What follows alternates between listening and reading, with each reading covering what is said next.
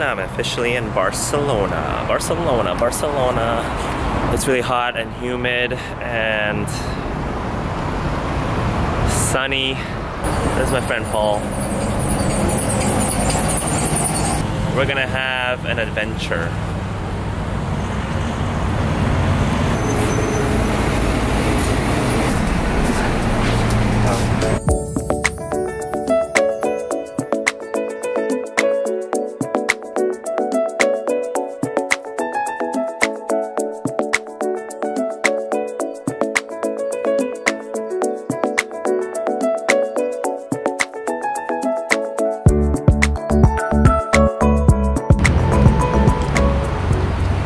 We are now walking up this hill. Because we're poor. We can't pay for a bus. No. We can't pay for a scooter, we can't pay for a taxi. No. We're on a budget. We are also getting some exercise in. There we go. Take a picture of this hill. It's a pretty steep Show hill. The hill.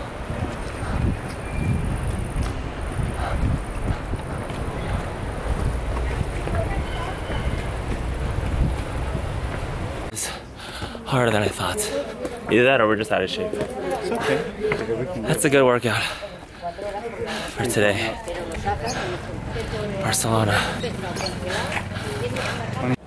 We walked, I don't know, a good mile or so up, and all this walking was for this.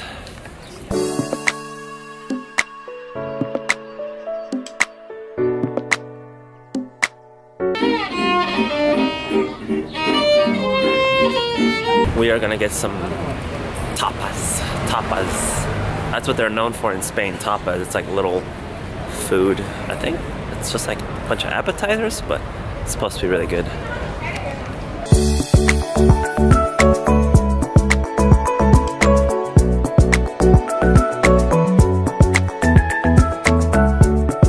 This is what we came for.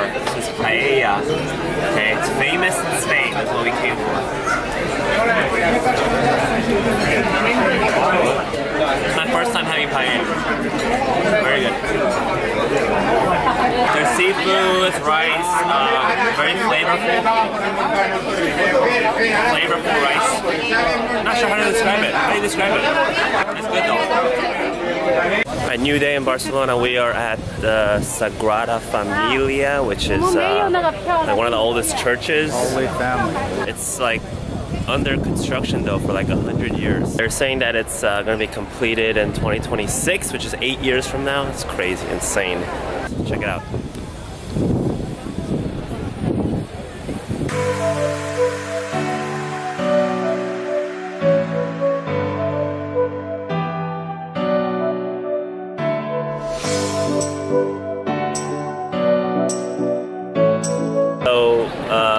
We overheard a tour guide telling people that this is supposed to emulate a forest with all these pillars representing trees, I guess. The colors coming in through the lights. The tour was sold out, so we didn't get it. But what do you think? You see the stained glass windows from the bottom. They're a lot darker, and as you go up, it becomes a little more transparent. Meaning, as you get closer with Christ, your life becomes more transparent. That's straight from what we just read from one of those walls.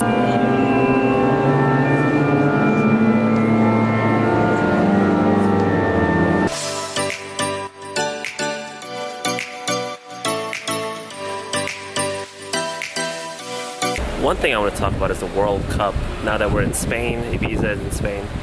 See, Spain, I'm sad to say, have been eliminated from the World Cup.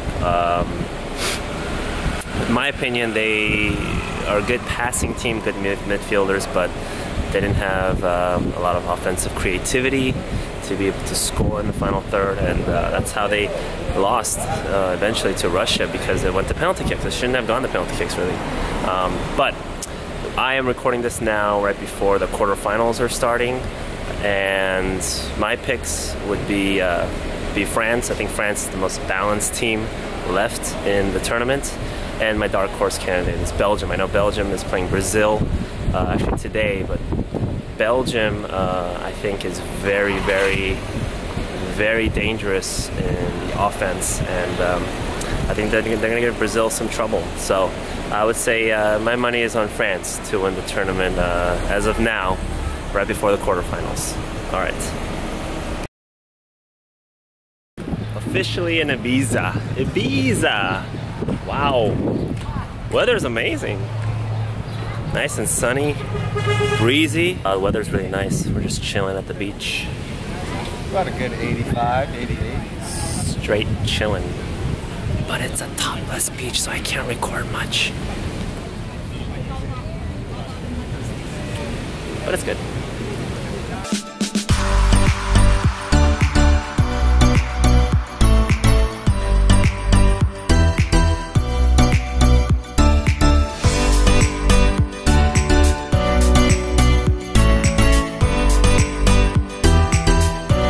So in Ibiza, it's warm, it's a little muggy and humid,